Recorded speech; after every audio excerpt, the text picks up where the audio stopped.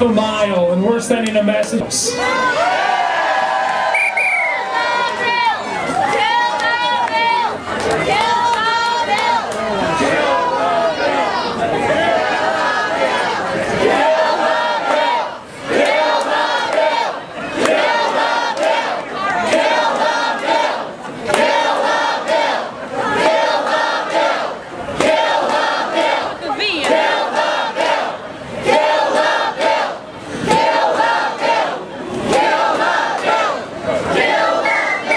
I'd like to introduce Reverend Carter from the Second Baptist Church for the invocation. Good afternoon. And let us pray. Eternal God, our Father, we thank you, Lord, for this day. Father, we thank you for these who have assembled here this afternoon, and we pray a special blessing upon each and every one of them, that you will protect them, God, and that you will continue to lead them and guide them in ways that are pleasing in your sight. Lord, today we pray for our elected officials. We pray, God, that they realize that they are there by divine appointment, and that they have a duty to govern in a way that is respectful and that builds up and that does not tear down. Lord, we're just thankful that you've given us this opportunity. We pray that you will order our steps this afternoon, that everything that we do and everything that we say, through it we will show the love of Jesus Christ. And even though we disagree with their policies, Lord, that maybe by our example they will see that there is a better way to govern that indeed builds up and does not tear down. Amen. Thank you, God, again for this opportunity. Thank you for these who have assembled. We pray your blessing on this event. In Jesus' name we pray. Amen. Amen.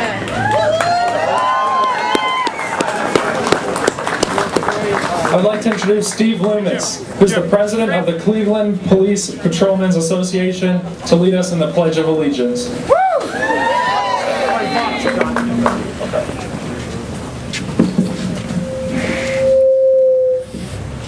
I pledge allegiance to the flag of the United States of America and to the republic for which it stands, one nation, under God, indivisible, with liberty and justice for all.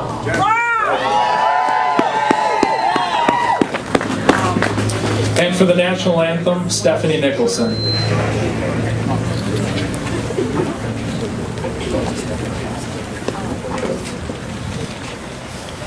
Oh, say, can you see by the dawn's early light what so proudly we hailed at the twilight's last gleaming, whose broad stripes and bright stars through the perilous fight o'er the ramparts we watch were so gallantly streaming, and the rockets red glare, the bombs bursting in air, gave proof through the night that our flag was still there. Oh, say does that star-spangled banner yet wave o'er the land of the free and the home of the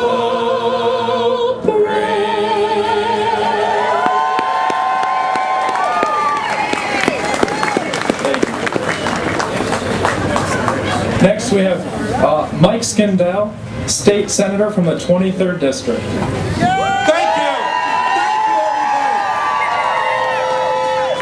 About 12 days ago, I had the honor of voting no on Senate Bill 5. This bill is designed to break the backs of working families in this state. That's all this bill does.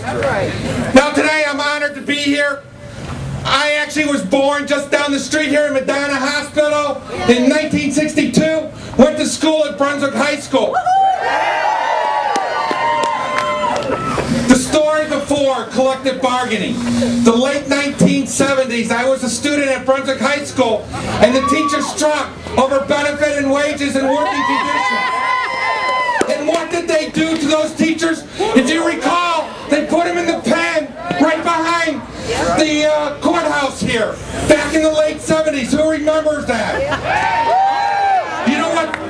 Since collective bargaining passed in the early 1980s, we haven't had that problem because the differences have been resolved at the bargaining table. There have not been the strikes that we saw prior to collective bargaining. Why do we want to go back? Why do we want to return to that labor unrest? We should say no, and we should tell Speaker Batchelder from Medina County here, kill the bill! Kill the bill! Kill the bill! Kill the bill! Kill the bill! Kill the bill!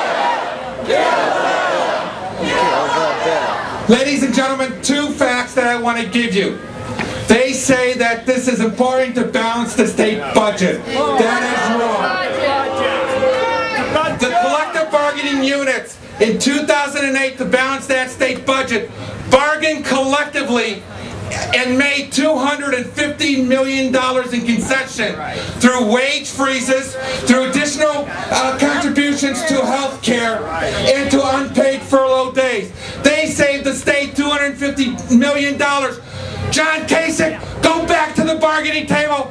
Our union members are willing to help balance the state budget. They've proven that. Number two, we see a lot of teachers out here. A lot of educators. Do you know that they say that it's you that is breaking the backs of Ohioans, of taxpayers, and you're getting paid too much? Do you know? Now let's set the facts straight, ladies and gentlemen, that from 2008 to 2009, teachers in the state of Ohio took an average pay decrease of 3.8%. Cut in salaries, and that's just salaries. Teachers, you have worked hard. We put our students in your hands for education. We appreciate your service. Thank you, everybody.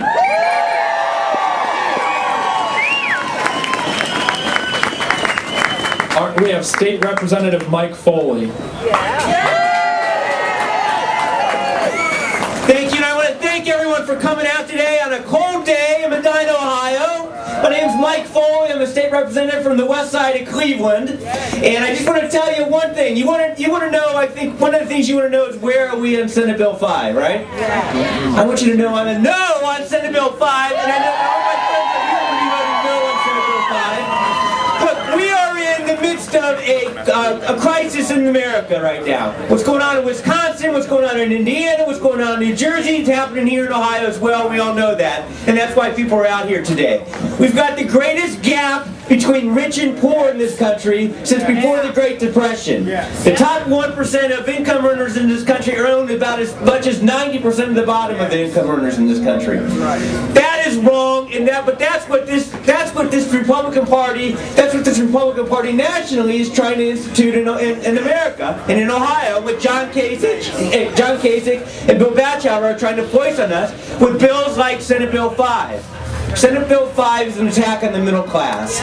It's an attack on working people in this state, and I'm not going to put up with it. I know you're not going to put up with it, which is why it's so important that people are out today, and that you're coming down to Columbus, and you're yelling and ranting and raving, and we got to take this moment. I've got my chairman up in Cuyahoga County calls this a lemonade moment, right?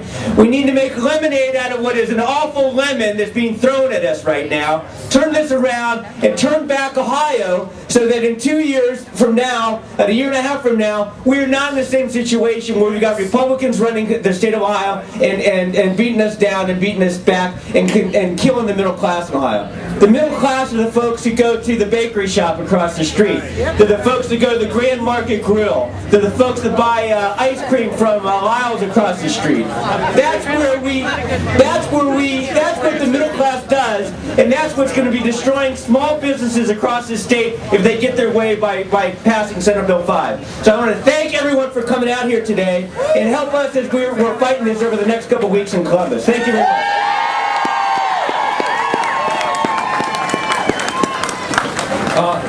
State Representative Kenny Yuko, who is the ranking member on the Commerce and Labor Committee, which is having hearings on this bill. Thank you. Medina! I am a state representative, but I'm a union member first. I'm proud member of the Labor's International Union for 37 years. 25 years as a union negotiator representing public employees throughout Northeast Ohio. Now, I may not know a lot about everything, but one thing I know about is public employee collective bargaining. I was around in 1980 through 1983 when we put together Senate Bill 133. I stood with Senator Gene Branstall at a press conference in 1983 when he announced to the people of Ohio, collective bargaining works, it's good for the workers, it's good for the cities, it's good for Ohio. 2 weeks ago, I had the honor of having another press conference with Senator Branstall, and the message was the same. Collective bargaining does work. Now we have a governor who thinks he can break organized labor by taking away collective bargaining. It's not going to happen, and I'll tell you what, he's not going to break labor, but he will break Ohio. And that we can't let him do. You know what? We represent the police, we represent the fire, the teachers, the social workers, the prison guards, the nurses, the bus drivers, everybody who takes care of from our very young to our very old, okay? And I got news for this governor. We're not going away, we will not be silenced, and we will not be defeated. Stick together, my union brothers and sisters. Continue to fight. We will continue to fight. We will be there for you. You be there for us. We'll be there together, and we'll beat this guy. God bless you.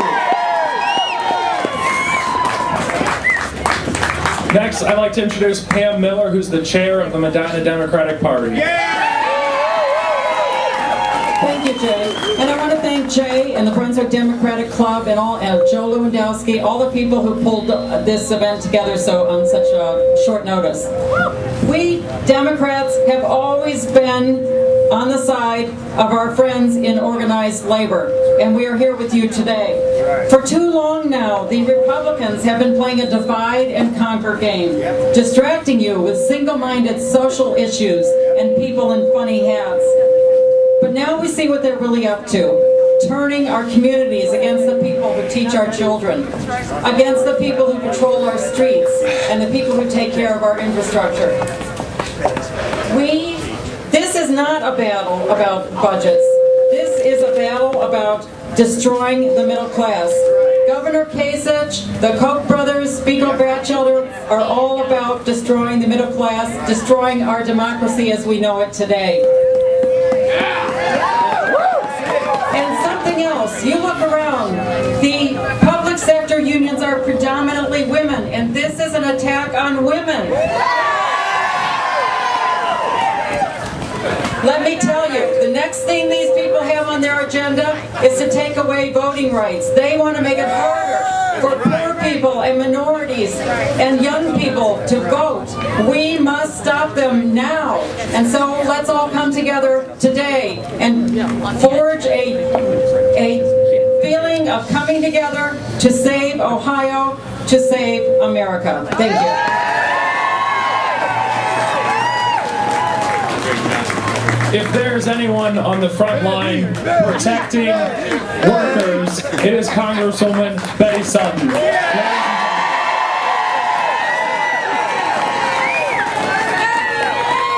you.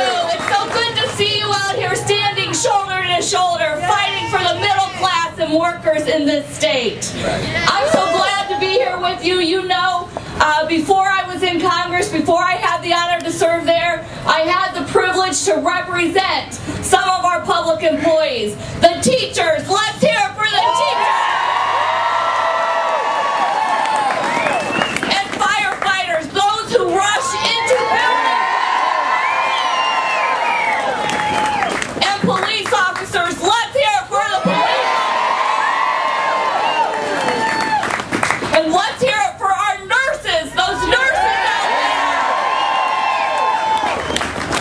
Let's make no mistake about this. What is at stake is not just public sector employees, it's workers across this country. There is a state-by-state attack going on in this nation, from Wisconsin to Ohio to the halls of Congress, and we must stand against it. Are you ready to fight this fight?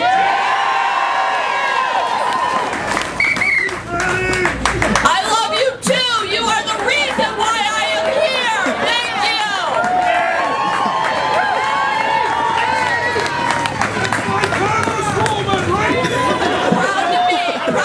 Proud to serve, just like those who have chosen to teach our children, just like those who have chosen to keep our communities safe and to keep us healthy and well. And let's be clear, as I said, this isn't just about our public sector workers. This is also about our private sector workers. Because if we are together, solidarity, workers.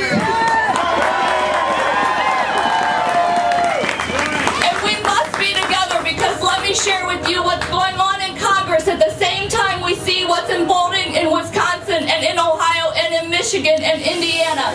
In Congress, they are coming after the trades. Are there any people here from the trades? The people who built this country? Teamsters! Teamsters too! Just a couple of weeks ago, right on the House floor, we saw an attack on prevailing wage. When did it become a problem in this country? The problem in this country, that people are being paid a wage that they can raise their family on. That is not the problem with this country. That is the solution for this country.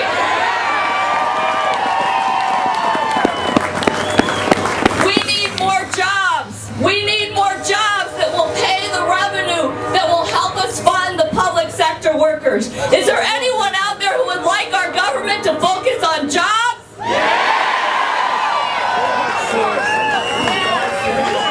So rather than engaging in this attack, and we saw what happened in Wisconsin under the cover of darkness, in one fell swoop they illegitimately cast democracy aside.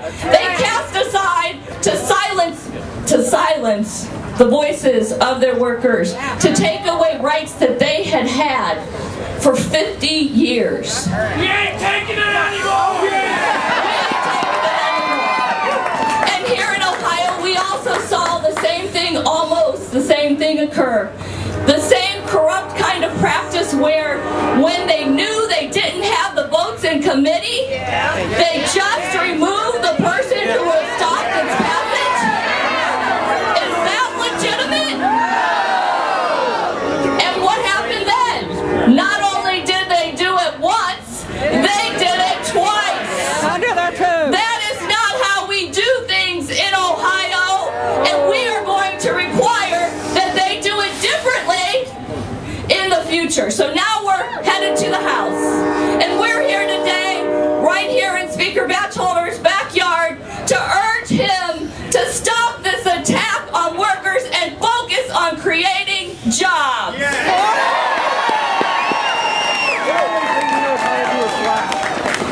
So we have to let them know. We have to let them know, because we know that they've got votes in the House of Representatives. We know that this fight might be longer than the passage of this bill. And the question that we all have to ask ourselves today and tomorrow and next week and next month and throughout the years and days ahead is, are we in this for the long haul? Are you here to send the message that no matter what happens, we will not quit? We will not quit! We will not quit! We will not quit! We will not quit! We will keep fighting! We will keep going!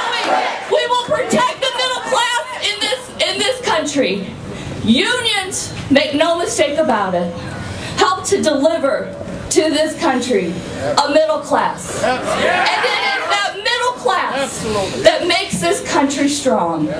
This is not just an attack on unions. It's not just an attack on on workers. This is an attack on the strength and the fiber of our nation.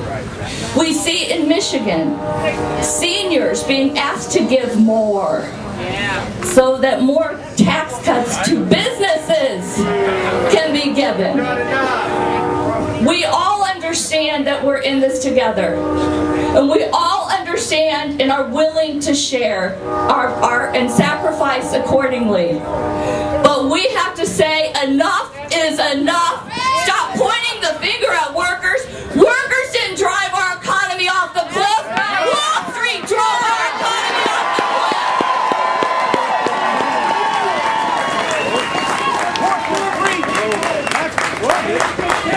The fat cats on Wall Street. Exactly. So it's time that others engage in paying in their fair share, and we get this economy back on track by creating good-paying, living-wage jobs for the rest of us. Thank you. We won't quit. Thank you.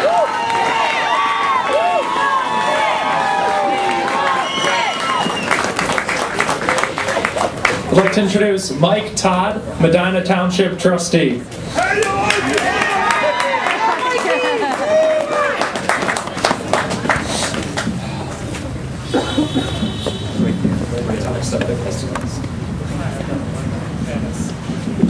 All right, well, it's hard to follow up Congresswoman Sutton. But I'll tell you, I've been blessed, and the reason I can tell you I've been blessed is in my life, when I was a teenager, I had two great-grandparents that were born in the 1800s. And why is that important? My family grew up in the Appalachian Mountains. They worked in coal mines, and they fought the fights on the front line against the private security firms that came in and kept them from working in the coal mines. That is something that they have passed on to me my entire life.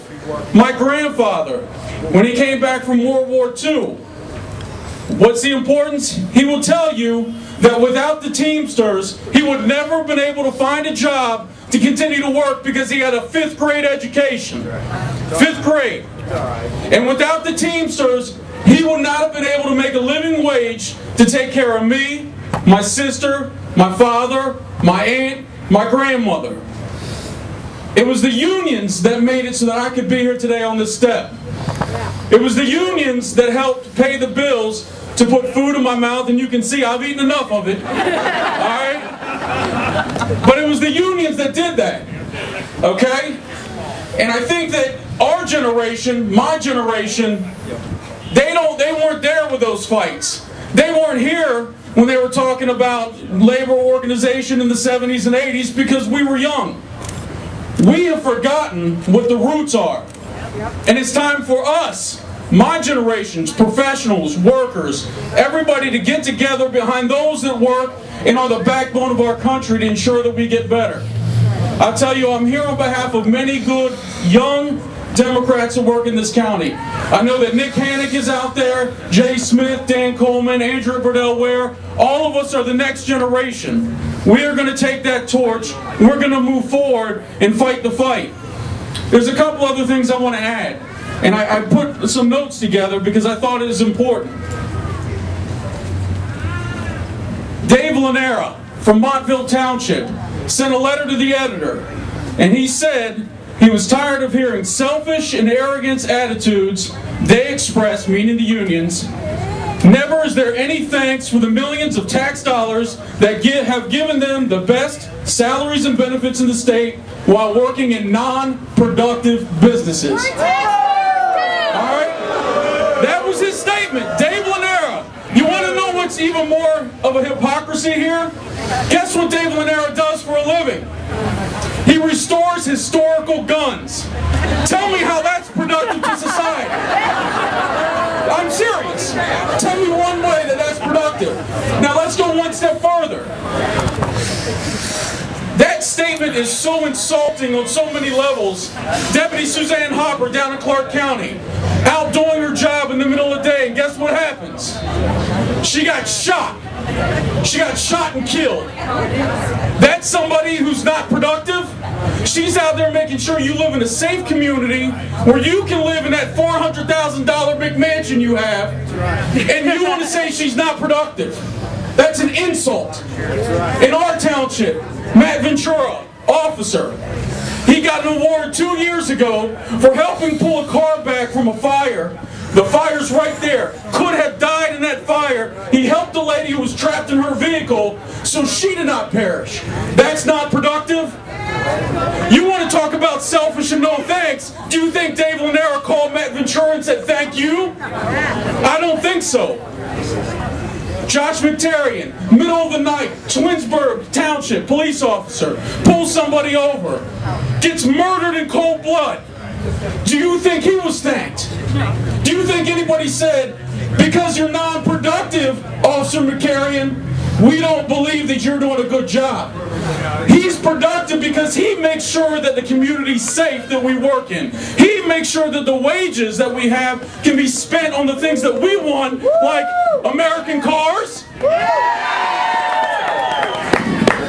And then the last thing I really want to talk about is Senator LaRose and Senator Obhoff were in. Let me tell you what's real insulting. They come here in the Medina Township, into my township that I represent, at the Prince of Peace Lutheran Church, never told me they were coming, didn't invite me, didn't say come and tell us what you think, because they say that this bill helps local governments balance their budget, right? Right. So don't you think I'm a stakeholder since I control the local government's budget? Yeah. But they don't call me and ask my opinion. They don't want to know. They don't want to know. And then they had the temerity to say, and LaRose said this specifically, that collective bargaining is a fundamental right. That's what he said. And what's he go do? He votes for Senate Bill 5. Shame on him! Shame on him! Shame on him! Shame on him! Shame on him! Shame on him! Now, I want to, just before I go, and I know I'm getting a little long-winded, but it really gets me fired up, is the Governor Kasich. Come on, you can boo again. He keeps saying that there was a mandate at the polls last November. Okay? That's what he keeps saying. If there was a mandate, the mandate was for politics in general. It was not about unions. It was because they're tired of politicians that will stand here and not stand for anything. They're tired of those Senator LaRoses and Obhoffs that'll tell you they love you and then stab you in the back when it's time for a vote. That's what the people wanted. That's what the people spoke on. They didn't speak on Republicans or Democrats. It's time now that we say what they really wanted to know is for us to believe in taking care of the middle class. That's what they voted on. We need to make sure that next year, this year, it doesn't stop. We don't forget. People's memories are short. I can ask you, and I ask every township employee, township trustee that's out there, to pass a resolution against Senate Bill 5 to say that we, as local politicians, will not stand for it. We don't believe in it. We believe more in our employees. We believe in the teachers that educate our children. We believe in the firefighters that go into those burning buildings. And as Congresswoman Sutton eloquently explained, this is not the end. Don't think that this is the last bill that we're going to see. There's going to be more of a fight ahead. And we can't stop now, we can't stop next year, and we need to continue on. Thank you for taking the time to listen to me. I appreciate it. And keep up the fight. How do you like the style? How do you like the style? How do you like the style? So I've heard from several elected officials, but we want to hear from some of our religious leaders on why they are standing on our side. So I'd like to introduce Greg Coolidge from the American Friends Society.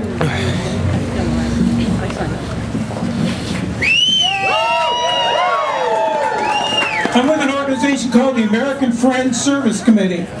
It's a Quaker-related organization that believes in the dignity and worth of every person. Now, how's that for a radical concept? That every single person should have equal rights. That every single person, regardless of political affiliation, of race, of gender, of economic worth, should be able to have their voice heard, their needs met, their communities helped. Now, I've heard a slogan that I think is quite relevant in this context. It goes, united we bargain, divided we beg. United we bargain, divided we beg. United we bargain, divided we beg. That sense of unity, that sense of solidarity, that sense of kinship is so important today, because the fight that we are up against is indeed profound. And it is certainly one that we must have our enlightened, prophetic public officials on our side, be they federal, state, and local, if we've heard. Let's give them a hand. But we also need us. We also need you and those who are standing next to you and behind you, because the fight, the struggle has to be one where we come together in solidarity. Now, we hear that this struggle is about money. Money is certainly an issue. We have an $8 billion state debt, a $14 trillion federal budget deficit. Those are real. Those aren't magically made up. Those are legitimate. We must deal with them. But we should not deal with those issues and solve these issues, so to speak, and try to balance the budget on the back of the middle class, the poor, the seniors, the students, the teachers, the firefighters, the police officers, and all the rest. And what we have is a massive distraction and excuse going on. The excuse is that we have this budget problem and therefore we can't solve it in any other way. That's a lie. That's a lie. And it's a diversion away. A diversion. Old as time immemorial. To get you to look one place so that mischief making can go on somewhere else. And where is that mischief making? Several sources. One, the incredible amount of givebacks that are going on right now in the name of, at least wanted, in the name of privatization / corporatization that the governor and his minions want to do on everything that is not locked down. From, you name it, lotteries, to the Ohio Department of Development, to, you name it, turnpikes, and everything else. That's one diversion going on, that they want to give away the store in the name of balancing the budget. Second diversion going on. We have seen massive amounts of givebacks and of tax breaks to the well-to-do. Where's the sign? U.S. CEOs right here make this incredible amount of money. The top 1% of people in this country, the wealthiest, not just the rich, not just the super rich, the super duper rich. That's right, the super duper rich. The top 1% of their wealth. They control 43% of this nation's wealth. Top 1%. Yet, we have state leaders, quote-unquote leaders, federal leaders, quote-unquote leaders, that want to extend the tax breaks to those well-to-do people. Ladies and gentlemen, you want to balance the budget? Exhibit A, raise the taxes on the super duper rich.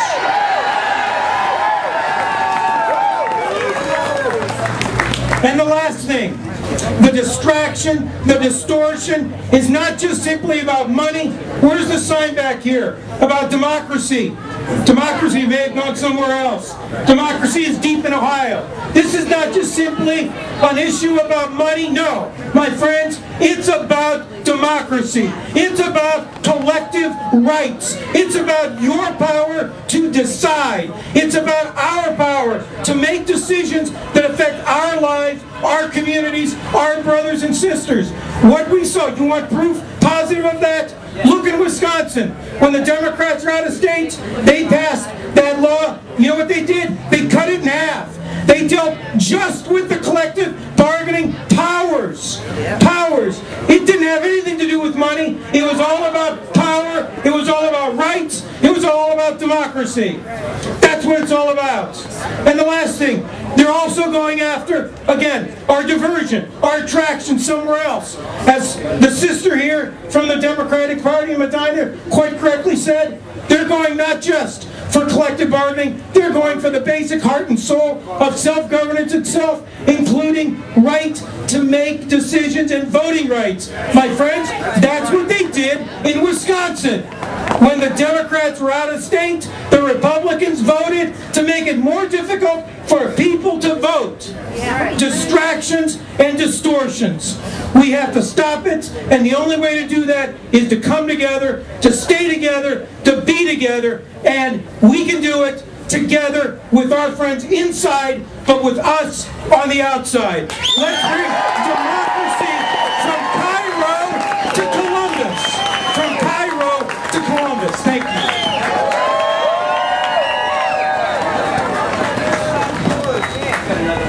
We got him, Betty. We will. We're going to get him. We're going to get him.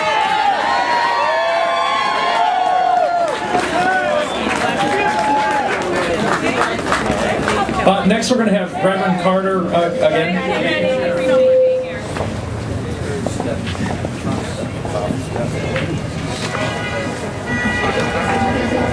Good afternoon.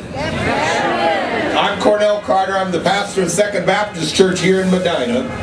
And I've been following Senate Bill 5 for some time. And I can say to you today that it is more than political. I believe it is downright sinister. I believe it's downright sinful, the gluttony and the greed that our state leaders have introduced into the budget process. And I dare say that we don't want to become a state known for gluttony. We don't want to become a state known for greed.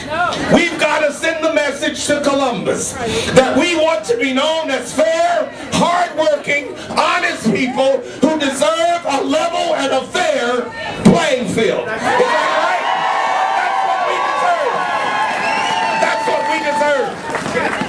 We cannot rest on our laurels. The hard work begins today and it continues.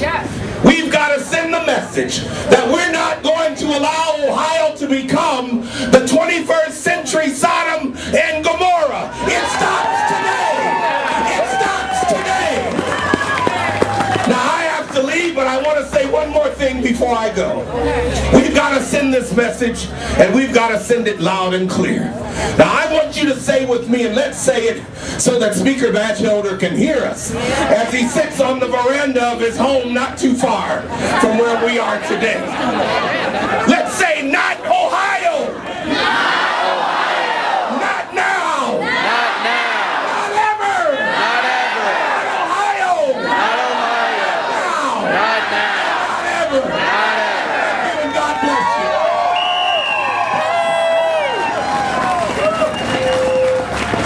I think he heard us that time. We have Reverend Dream Krause. How many of you are people of faith?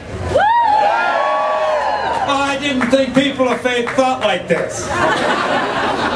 You see, for me, this is about the soul of America. And it is a time that you and I stood up in our own faith communities and we said there is another way to understand this thing we call faith, and we've got to be more public about it. You see, The God that I preach about, the God that I teach about, is the God who said that when you get to the promised land, that's when everybody who works will earn the benefit of their own labor. Their labor will come to them. It won't go off to some fat cats. Alright? That's the God I worship. The God I worship says, you know what I really want of you? I want you to do justice. Do justice. Do justice. I want you to walk kindly with one another. And I want you to walk humbly with God.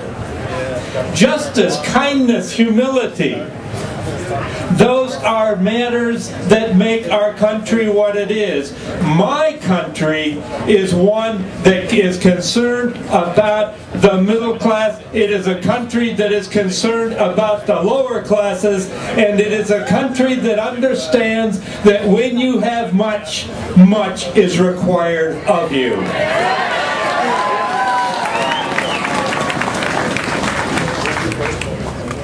My God needs every person here.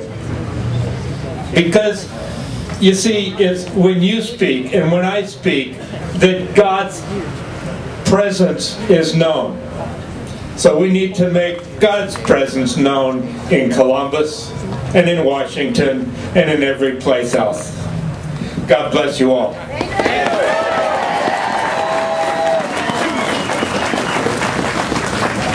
Okay, next we have the Minority Leader of the House of Representatives here with us, Armin Budish.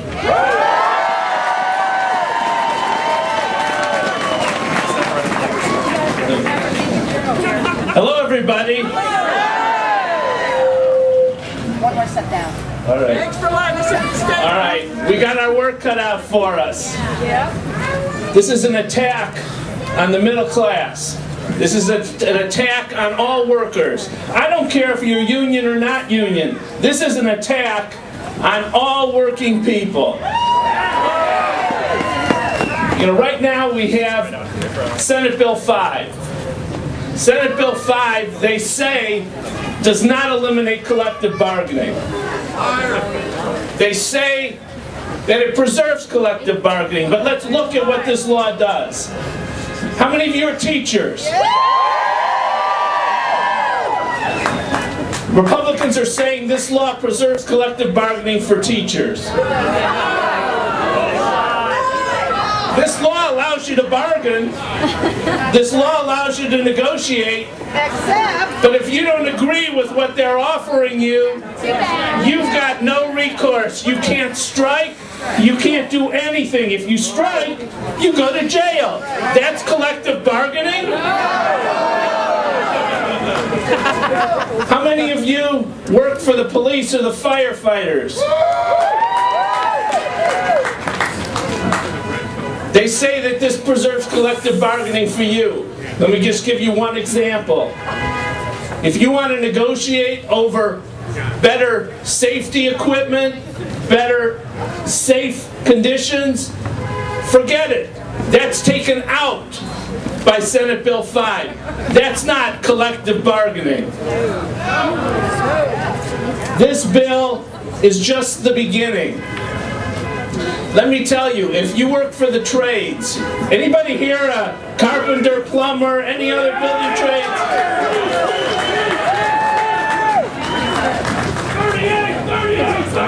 All right. They're coming after you next. Prevailing wage, forget about it. Project labor agreements, there's already legislation in the House to eliminate project labor agreements. They've already done it with respect to school buildings last week. They are coming after you next. That's right. And they'll jail those people. That's it. And let me just tell you, if you work for a living in the private sector, anybody here a private sector worker? Yeah. Non-union? They're coming after you next. We already have legislation in the House that's moving right now that eliminates overtime pay, time and a half. gone.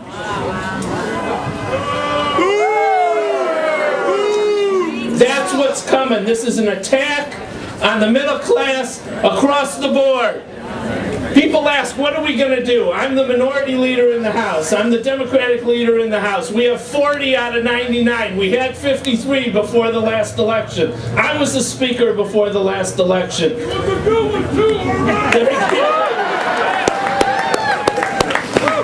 Well, I can tell you what we didn't do in the House last time. We didn't put Senate Bill 5 on. We didn't attack labor.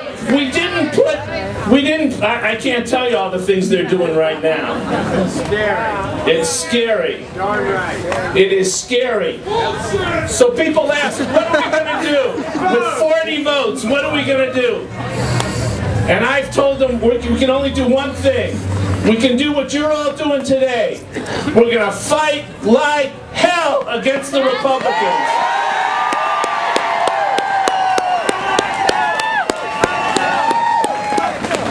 We're going to fight like hell to keep that bill from coming out of committee. If we lose there, we're going to fight like hell on the floor of the House. And if we lose there, we're going to the ballot in November.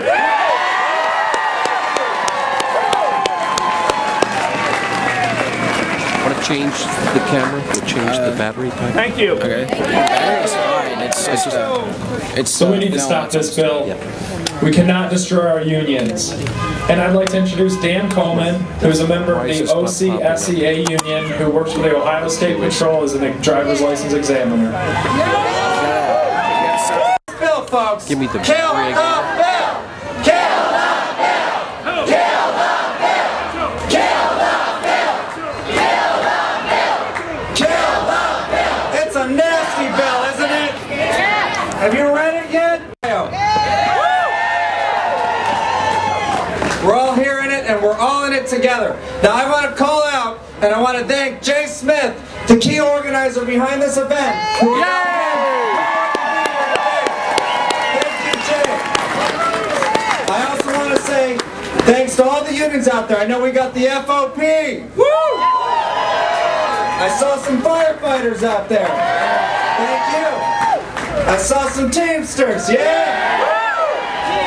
I saw the UAW. Yeah. We're all in this together, guys. I saw Ask Me, didn't I? Yeah. Who did I miss? The teachers.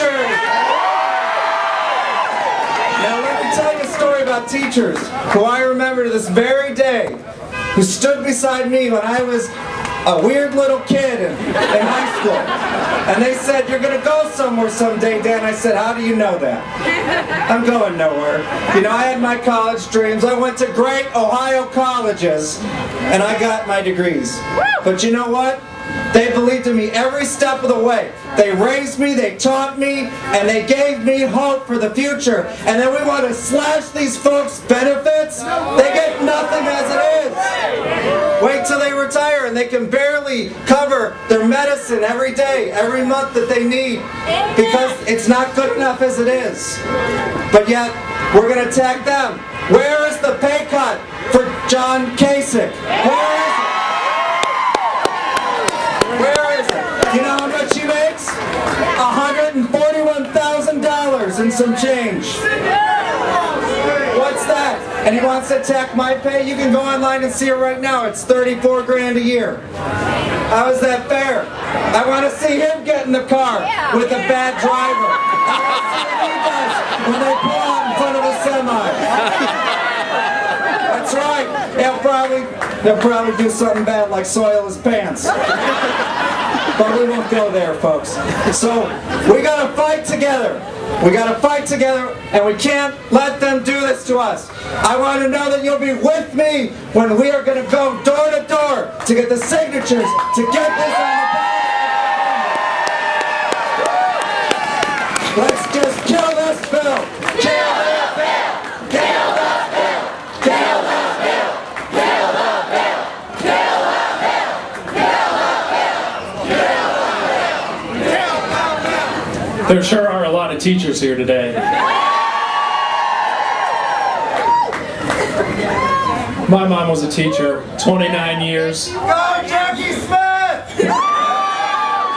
president of the teachers union. My dad was with the UAW at the Chrysler plant up in Twinsburg. So, you know, this bill, it's just, we need to kill it. And we will need your help when we go to referendum. So if you have not yet, please sign up on one of our forms. We have several people with clipboards. We have a table over on the side. We will need your help, whether you live here or in another county. These lists and information are going to be shared, so please sign up. Next, I want to introduce Steve Loomis, from the president of the Cleveland Policemen's Children's Association. Thank you. I want to start out by introducing Terry Gallagher. He's also the president of the OPVA here in Ohio. They represent about 8,000 or so police officers across the state.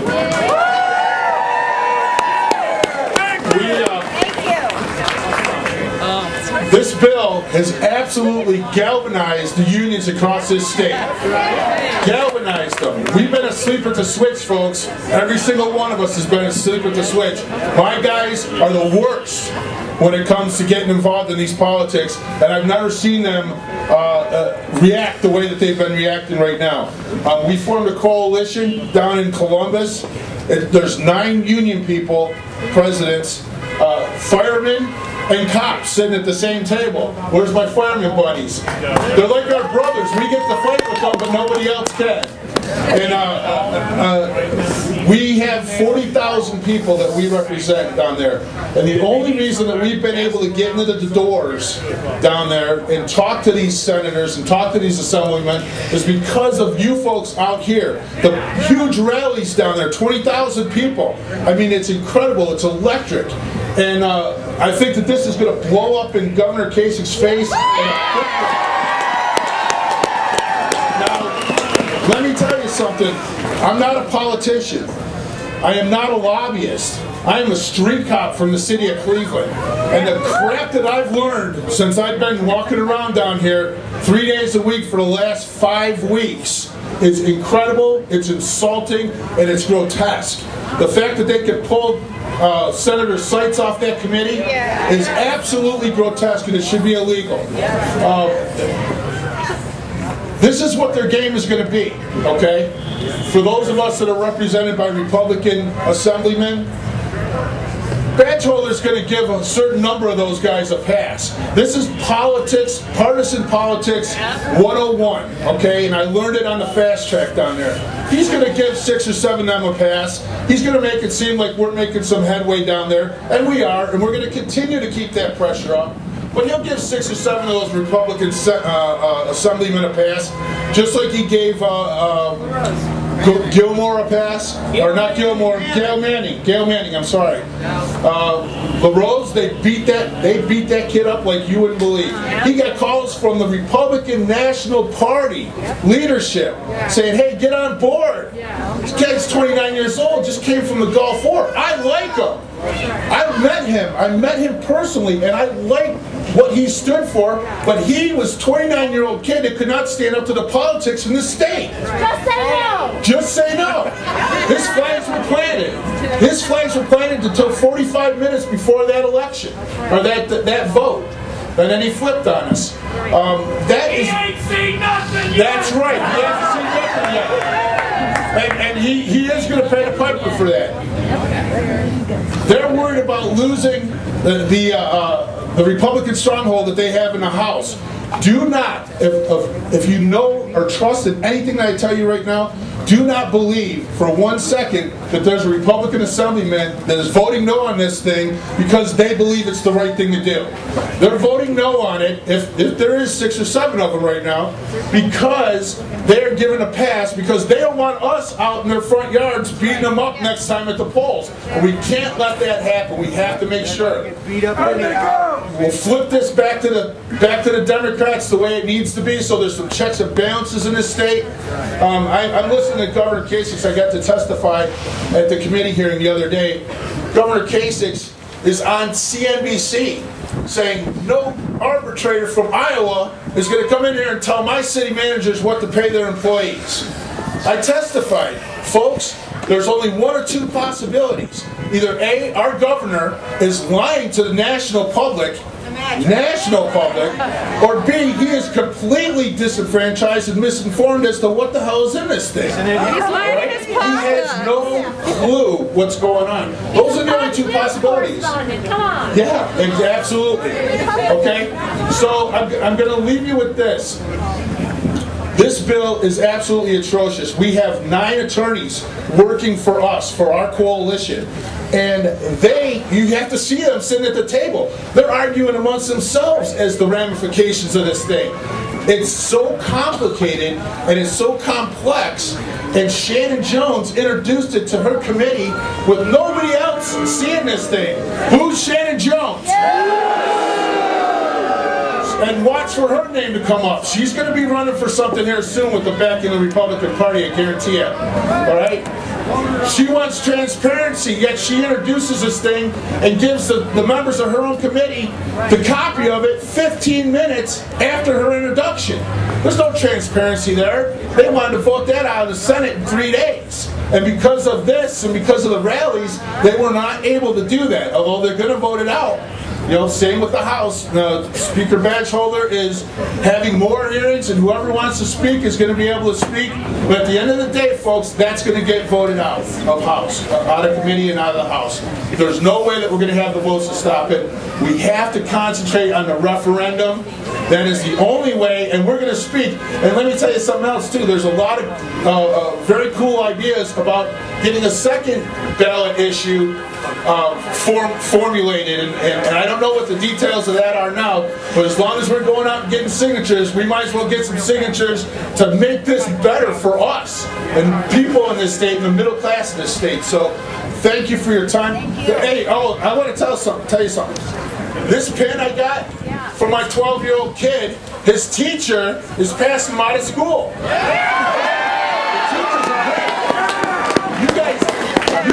The teachers have been fantastic down in Columbus. They actually scared the hell out of me a little bit because they come up to us and they think that the safety forces are trying to somehow get cut out of this bill. And I can tell you, I am a member of this coalition, and I can tell you with a straight face that we are not lobbying to get cut out of this bill.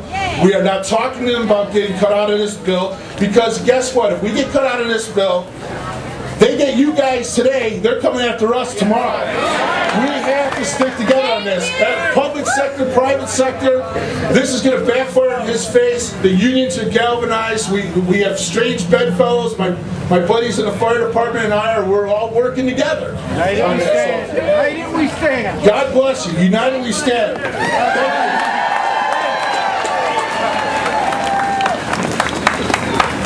Thank you.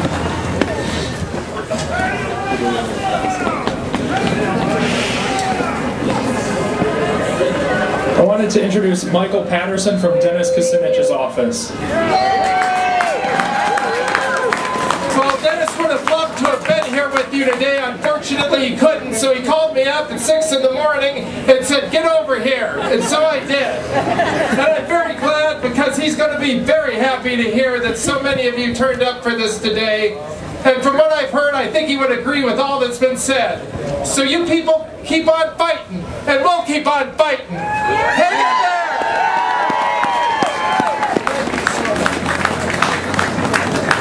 there! Someone's not going to be able to leave. We have keys. Are they yours?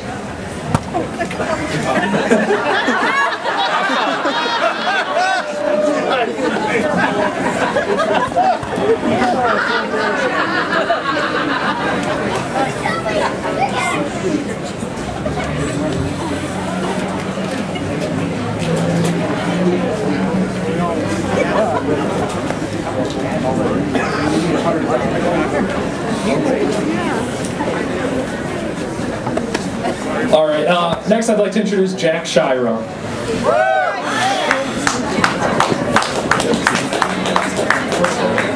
Hi, my name is Jack Shiro. Some of you know me as the guy that ran against Bill Batchelder, got his butt kicked. But my love for everybody that's here comes directly from being a kid. My dad was in the steel mills before they were organized. He knows the importance of collective bargaining. He felt it saved his life. The mills were a dangerous place to work in.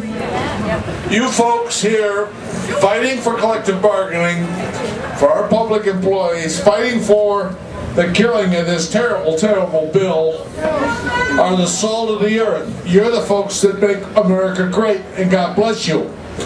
I'm with you 100%, as are most of the people out there, regardless of their political party. You are right in what you're demanding. You've got to have collective bargaining. The big guys on top will not take care of you.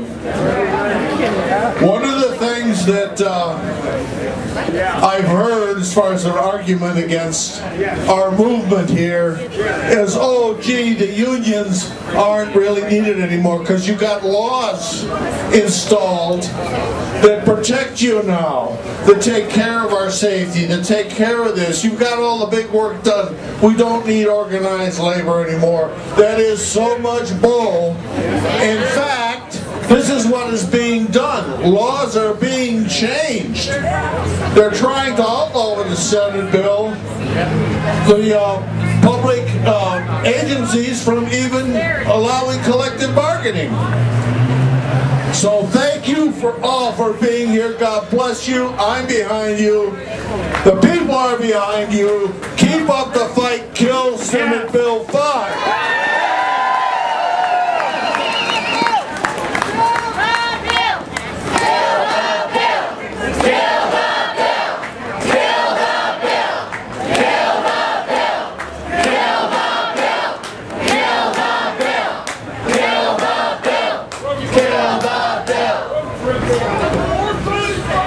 And now from the Teamsters, Local 407, Charles Andrew.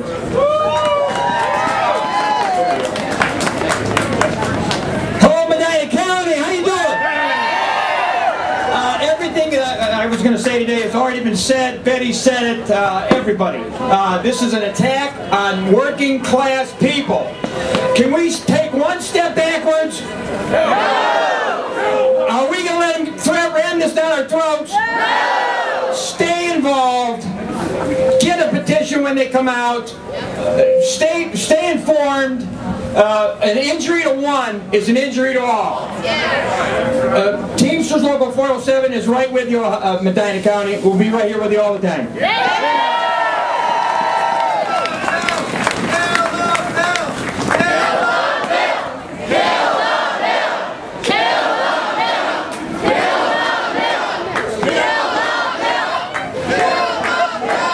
I think it's time that we hear from some teachers. So I'd like to introduce Joanne Shire.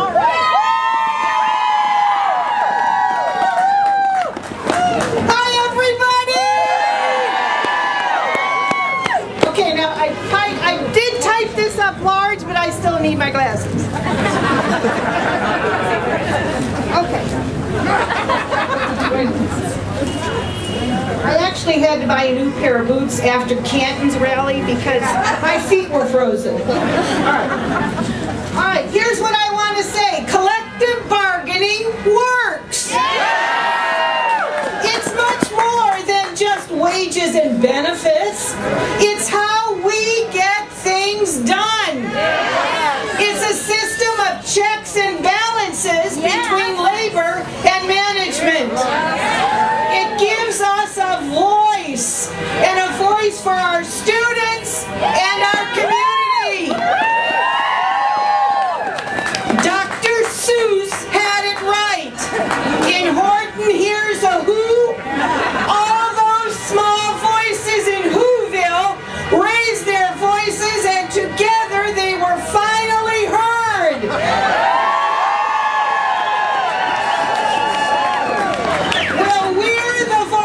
For our students. A person's a person no matter how small. A person's a person no matter how small. A person's a person no matter how small. Today we've come together to assert our constitutional rights.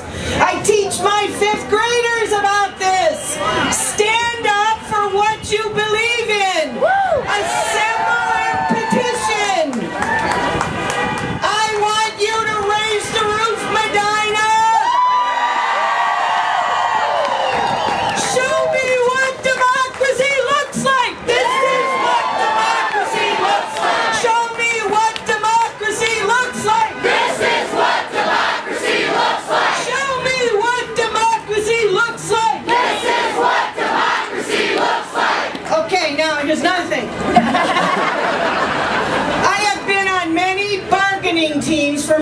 the city schools. And we came to the table, both sides, to get a fair contract.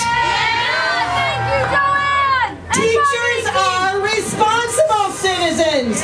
We don't ask for anything outrageous because we too are voters and taxpayers.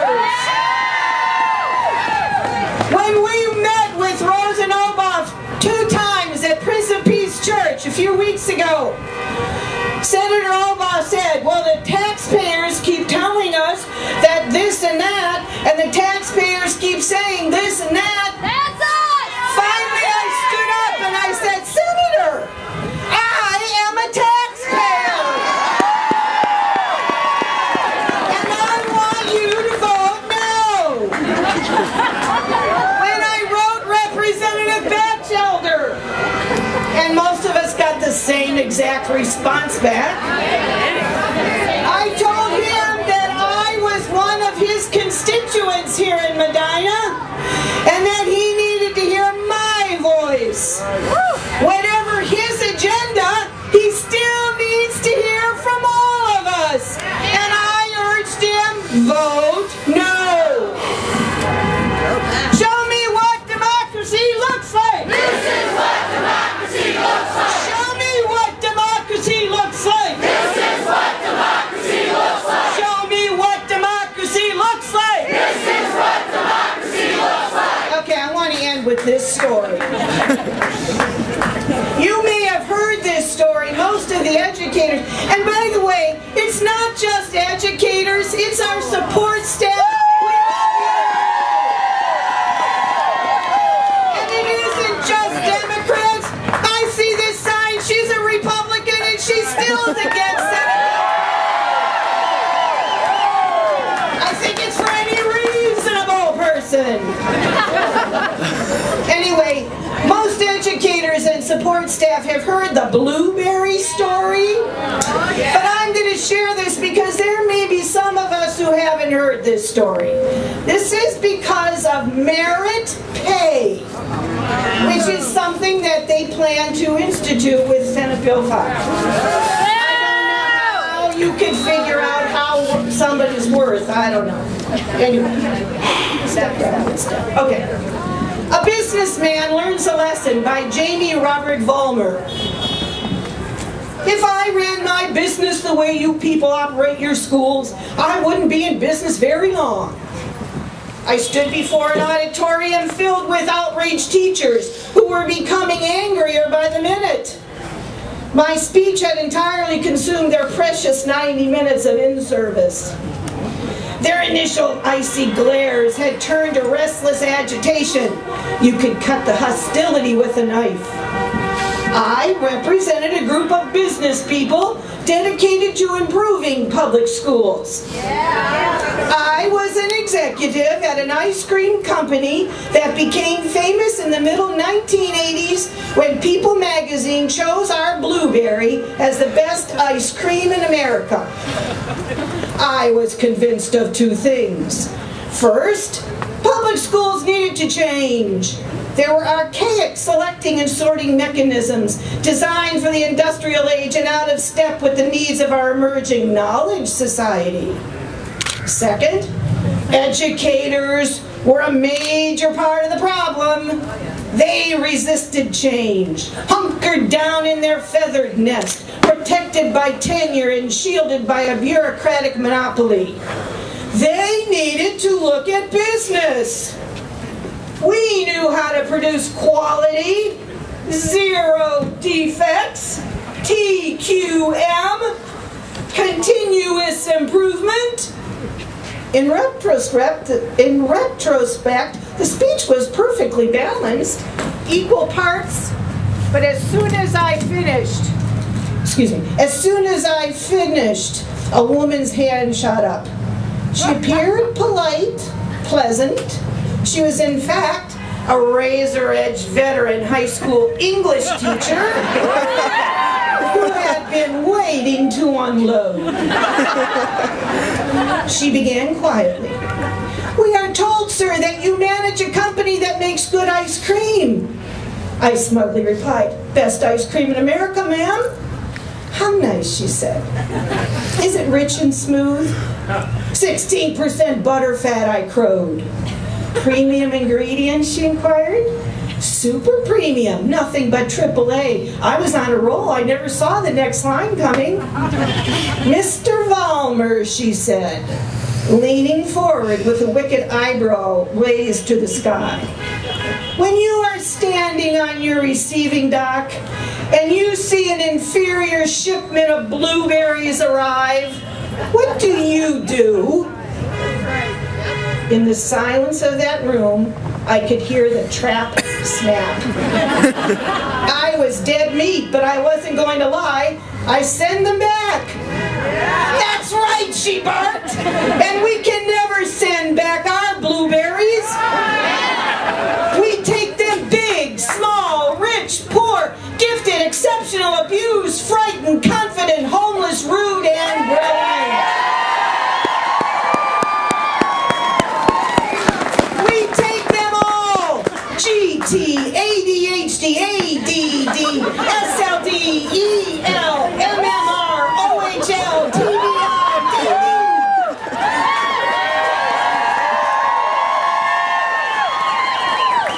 Autistic, junior rheumatoid arthritis, English as a second language, and so on. We take them all. Everyone. And that, Mr. Vollmer, is why it's not a business, it's a school!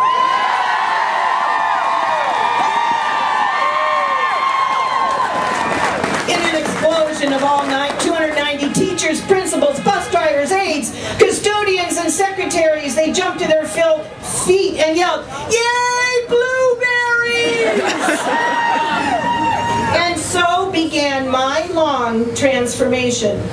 Since then, I have visited hundreds of schools. I have learned that schools are not a business. Schools are unable to control the quality of their raw material. They are dependent upon the vagaries of politics for a reliable revenue stream. And they are constantly mauled by a howling horde of disparate, competing customer groups that would send the best CEO screaming into the night. None of this negates the need for change. We must change what, when, and how we teach children to give all a maximum opportunity to thrive. But educators cannot do this alone. These changes can occur only with the understanding, trust, permission, and active support of the surrounding communities.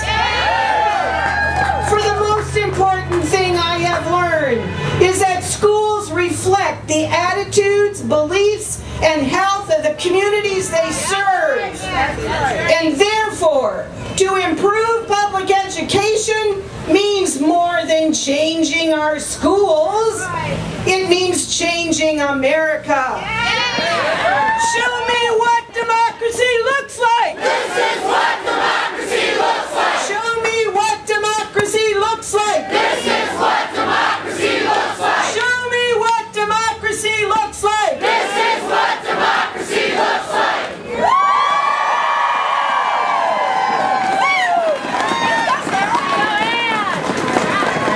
So we take billions of taxpayers' dollars to bail out Wall Street CEOs.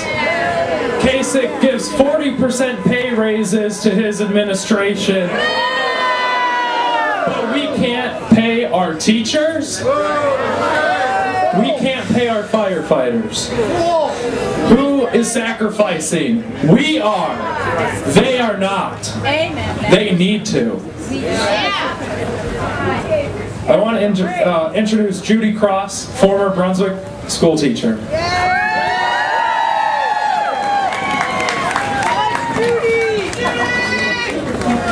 Yeah, I'm no longer Judge Judy. I retired. That's why I can talk. But I was a Brunswick school teacher, and I did sit in that courtroom over there on a day when many of my friends went to jail. I didn't. I was in my last year of law school and I quit because I knew if I didn't, I wouldn't be allowed to become a lawyer. It was illegal. Rich? We got somebody here. Where's this shirt? Come here. Come here. We survived the strike of 1978. We all had these shirts. They said, together we can, together we did. That's what you gotta remember. You are educators, firemen, police officers, what you need, social workers, nurses. You are public servants. You are not public slaves. You gotta let them know that. And those of you that are private, you know they're coming after you too. All right. I'm old. I'm losing my short-term memory, but my long-term memory is there. You got it. Cut into your memory and keep us alive, not just till this November, but the next November. This is not going to be a short-term fight, but it's a fight you got to fight. I didn't think we were going to have to do this again. I'm very sorry that we're doing it again, but we got to do it, and we got to stick together. Thank you.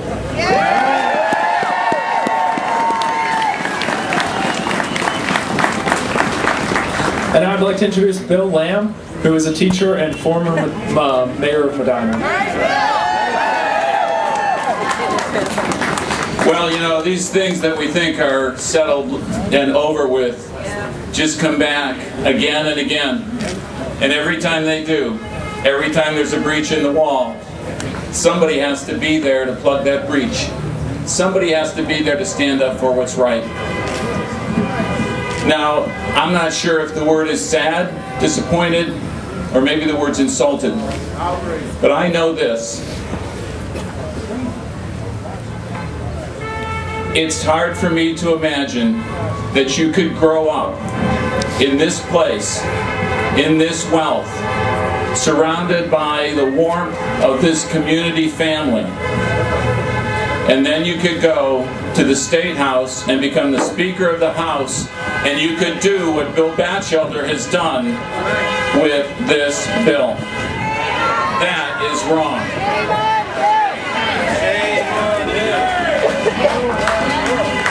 Now, we've heard a lot of great speakers, and they've talked in detail about what's wrong with the bill. And so I'll tell you simply this. I am here because I'm a Democrat, but not just because I'm a Democrat. I'm here because as a former mayor I supported unions, but not just because of that. I'm here because as a former teacher I belong to a teachers union, but not just because of that. Not just because my father was a union carpenter, but I am here simply because this is wrong.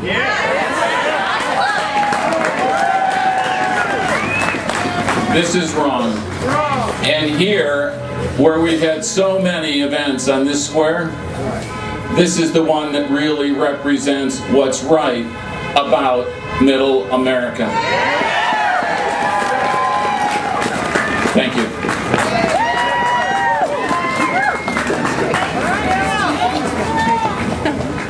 Next, we have Keith Wolgemer. He's a labor attorney with the police unions. Feet are frozen. Can't feel anything. Good afternoon, ladies and gentlemen. Or is that union thugs and idiots? I am a labor attorney. I've been a labor attorney for about 30 years, both private and public sector. I am one of the 9 coalition attorneys that Mr. Loomis mentioned, and he's right. We fight about this constantly. But the game seems to be who can find the worst provision.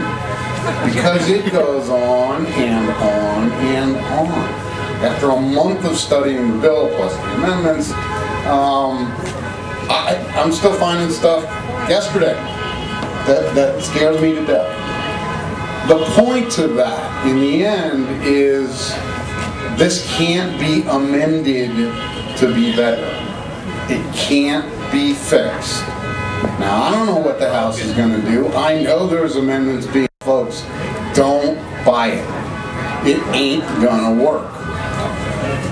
A couple other quick points. One is, I think everybody here is more or less a true believer. I think that when it gets to referendum, I hope you will all be committed to gathering signatures, to getting ballots. Well, let's face it, there's a whole lot of public employees that aren't here. Now, some number of those folks couldn't be here, obviously. Some number, I guarantee you, aren't sure this is really going to have a big effect. So take this to them, okay? This is a couple that, this is one in particular that isn't talked about a lot. Everybody has some form of just cause in their contracts for discipline or discharge? Pretty much, right? Well, in fact, the current act reserves to management the right to discipline or discharge for just cause. The act that's about to be passed takes that phrase out. For just cause disappears. Now, among us attorneys, we debate exactly what that's going to mean. For current contracts, probably not much if you have for just cause in it. But I'm absolutely convinced that this group of labor attorneys, that this philosophy is aimed at getting rid of just cause. They want employment at will. Now, if that's not coming at the heart, I don't know what is. We can survive a lot of economics. We can't survive that. Okay, that's back to a manager saying to you, what'd you do for me yesterday? Otherwise, you're out. Okay? My favorite that really just came to me yesterday, I think that they're preparing a legal attack that will take away grievance arbitration completely over any issue, or particularly over discipline and discharge. And I'm serious. I mean, this is not just my nightmare. I think it's actually in there. So again, got to get to everybody else who's not here. When the petition drive starts, it's got to be done fast and huge. This message has to be perfectly clear. Finally, I have lots of friends in my profession all across the country, and they routinely ask me, how's it going to go in Ohio? Because, as we can see, it's dominoes, right? There's an agenda going on here across the country. And I routinely tell them, I think they made a mistake. I don't think they can pull this in Ohio. Ohioans don't put up with this crap. Okay? So we're going to show the rest of the nation how you take this kind of stuff down. And then we're going to remember, and it's going to be generational, and this is never going to happen again. Amen. Amen. Take care, folks.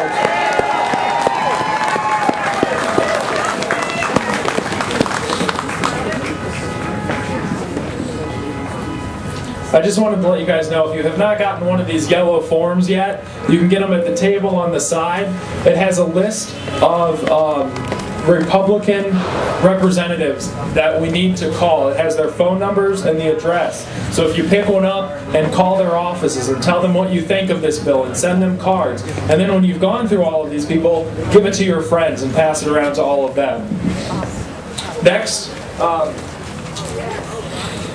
I want to introduce Danny Murphy from ODOT. Hello, everybody. I have a little thing I jotted down and I'd like to read to you. Yes, I work at ODOT, and I brought part of my uniform with me here today. You've seen a lot of these. Bear with me here. Really? My eyes are tearing up here. Yes, the folks at ODOT, we're in the business of saving lives, partly. I live and work in Medina County and work on the state highways throughout Medina County. If it were snow and ice today, myself and a lot of these others standing here wouldn't be here. We'd be out attending to the state highways, doing snow and ice and pothole repair, We used to work 16-hour shifts at a time, being called at all hours of the day and night. Now we work 12-hour shifts so we can halfway have a life. This is due to union negotiations. For the past 5 years, our wages have been frozen and we have had no raises whatsoever. The last 2 years we've had 10 cost-saving days, that's where we get to sit at home and wonder how we'll pay the bills. Never in the last 14 years that I've been with ODOT have we had any form of cost of living increase. As far as training, ODOT's good in giving you training. I've taken over 55 various classes having to do with various things like asphalt compaction, concrete testing, the most recent class, nuclear radiation compaction testing. Started out as a highway technician 1, worked up to HT2, now currently an HT3. This past summer had an opportunity to go out on US Route 42 here between Walmart and Sleepy Hollow Road as an ODOT inspector and helping the ODOT engineer in the resurfacing of Route 42 with placing of concrete curbing and new catch basins. The ODOT folks are dedicated, especially when it comes to snow and ice removal. Please don't make it more difficult on us by taking more money from us and taking food out of our mouths and raising the cost of health insurance. Many of you do not know what it's like to be out in a bad storm in a dump truck with a snowplow. You're the only one out there to clear that road. And when cars go off the road, you call the ODOT garage, and they call the State Highway Patrolman, another dedicated group of folks. We all have our teachers to thank for our upbringing, and certainly firemen. Please vote no on this bill.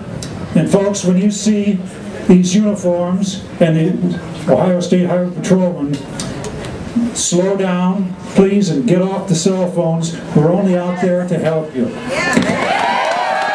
Thank you for your time.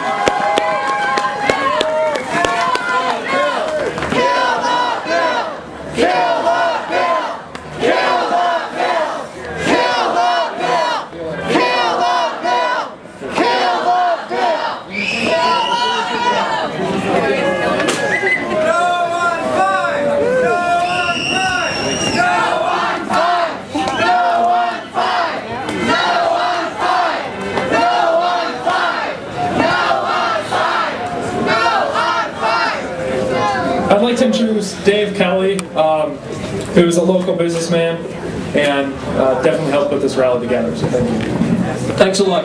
First, I'd like to explain that I was a teacher for 19 years. All right. 12 years in Medina. I left education, contrary to what the governor says, to make more money for my family. The proudest years I had in my life were in a classroom, and they're the most important years any of you could ever spend influencing other people. I mean, this is what has made our society. They talk about what made America great. Okay, it was not fighting for lower wages. Okay, I've been in China for 2.5 weeks, a couple weeks ago, and I saw what low wages do to a society. I also see a Germany with high wages that's doing incredibly well, a Sweden and other countries. This race to the bottom is the worst thing that could happen in our society. Remember how the United States emerged from the Gilded Age of robber barons. It was not because there were little pieces and crumbs that fell off of the carriages. It's because unions organized people through collective bargaining. That's what got a middle class, and that's what created this society. And I hope we all stand together in these months to come. I'd like to also point out just a couple statistics, because I do a lot of research for Dennis Kucinich's campaigns. Just think about this. In America, as Michael Moore points out, a little bit more than the crowd here, about 400 people, have more wealth than the bottom 156 million Americans. That's mind-boggling. When they tell you there's not enough money, there is enough money for all of the things we need in our society. It's just that you can't pry it out of their cold, dead fingers. And I say cold, dead fingers because they will not even accept an estate tax for people who are very, very wealthy. They want people to be able to pass on $50 billion. $60 billion, and say society that the educational system, that the teachers and the people who built the roads, who plow the roads, who take care, who set up our court system had nothing to do with it. They feel they owe nothing to our society. What could be less patriotic and less American than that attitude? We owe nothing to anyone else. Another statistic, the top 13,400 households in the United States earn more yearly income than the bottom 96 million Americans. There's something that's obscene about that as well. Last comment I'd like to make is my daughter played soccer for Medina High. She then went to law school. I was very proud of her. She's one of those union thugs, one of those union bosses. She's doing something terrible in her life. People who clean bedpans for $7.50 an hour, she'd like them to see earn $9.50 an hour and have a couple of benefits and be able to feed their children. What an outrage in our society. She's the thug that the right-wing corporate media funds. And remember, they spend billions to brainwash Americans. They believe that the tax cuts did not go to people like me, that they went to the middle class. They did not. The bottom 80% got less money than the top 1% got. They could have doubled the tax cuts for everybody earning under $80,000. Now, you can't even say the word tax shift in the United States. It's obscene because, quote, we create jobs because we have low taxes. Let me give them a clue in economics. We create jobs because there's a demand. The companies are not sitting on $2 trillion of cash right now because they're uncertain about the future. They're sitting on it because the middle class is starving and has no money to spend. We have an economy that's 70% consumer spending. How does capitalism survive when there are pigs at the trough at the top? It can't. So I'd like to end with that. I'd like to thank Jay Smith especially, the organizer. He's the guy who put this together, and John Welker of the Brunswick Democratic Club. They did a great job to put this all together, and just keep in touch. This is a battle that matters to everyone. It matters about families. Thank you.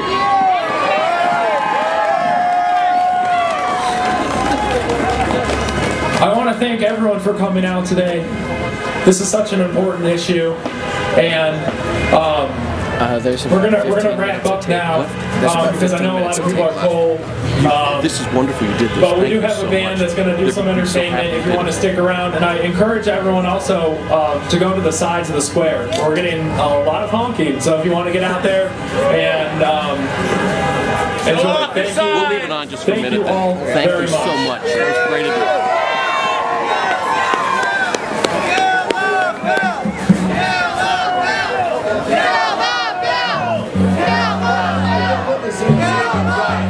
Picture the crowd real fast. I want to thank you. When the governor talks to God on the conversations brew for long, does he ask to take on teachers' rights and let their pensions dry up and die? Does God suggest one Senate Bill 5 when the president talks to God? Excuse me, Governor, my bad. When the governor talks to God of the continents, all hard and soft. Is he resolute or down the line? Is every issue black or white? Does what God say ever change his mind when the governor talks to God?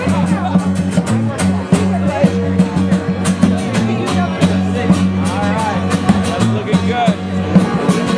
When the governor talks to God, does he hear it all or merely nod?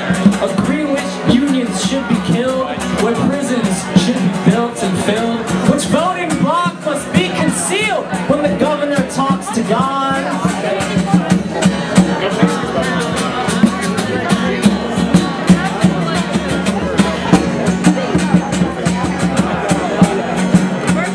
When the governor talks to God, I wonder which one doesn't pay the better cop. We should find some jobs. The ghetto's broke, no, they're lazy, John. I say we don't. Just take some online classes, cause school's a joke. That's what God recommends.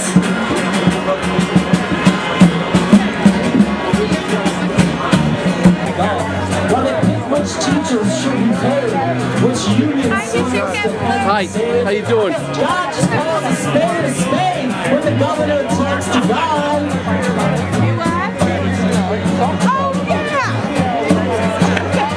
When the governor talks to God, does he ever think that maybe he's not? That their voice is just inside his head? When he kneels down at his king-size bed, do you think he ever smells when he's stepping in? When the governor talks to God, I doubt it. I doubt it.